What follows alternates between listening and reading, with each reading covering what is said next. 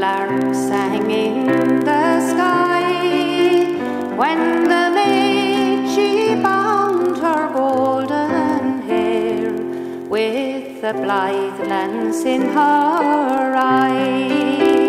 For who beyond the gay green wood was awaiting her with joy? Oh, who but her gallant Renner dying on the mountains of Pomeroy? Full often in the dawning hour, full oft in twilight brown, he met the maid in the woodland bower, where the stream comes rolling down. For they were faithful in a love no war could e'er destroy. No tyrant's law taught Renner dying on the mountains of Pomeroy.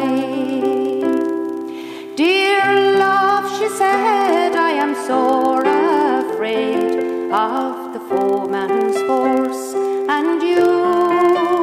They've dragged you in the lowland plain and all the valley through.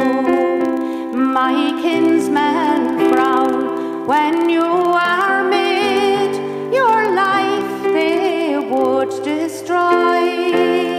Beware, they say, of Renner dying on the mountains of Pomeroy. Fear not, sweetheart, he cried, fear not the foe for me. No chain shall fall, whate'er betide, on the arm that would be free. Oh, leave your cruel kin and come when the lark is in the sky, and with my gun I will guard you on the mountains of Pomeroy.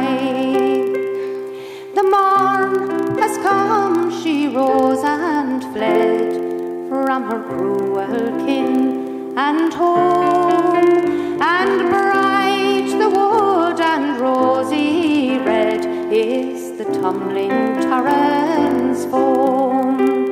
But the mist came down and the tempest rose, and it all around destroyed, and a pale drowned bride met Renner dying on the mountains of Pomeroy. An outlawed man in a land forlorn, he scorned to turn and fly, but he kept the cause of freedom safe on the mountains of Pomeroy.